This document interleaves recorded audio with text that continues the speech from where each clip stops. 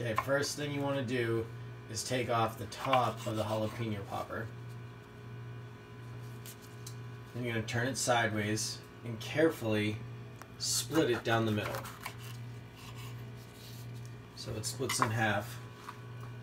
And then what you want to do next is you're going to carve out all of the seeds from inside like a jalapeno popper.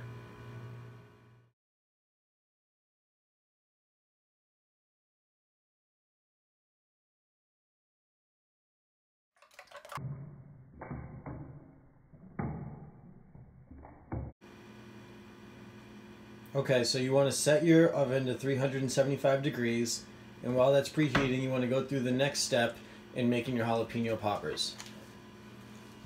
So then you're going to take your jalapeno popper, dip it in an egg wash of lightly battered eggs, take some breadcrumbs, roll it around and make sure it's fully covered, and then place it on your sheet pan. And then you're going to repeat this process until you've covered all of your jalapeno poppers.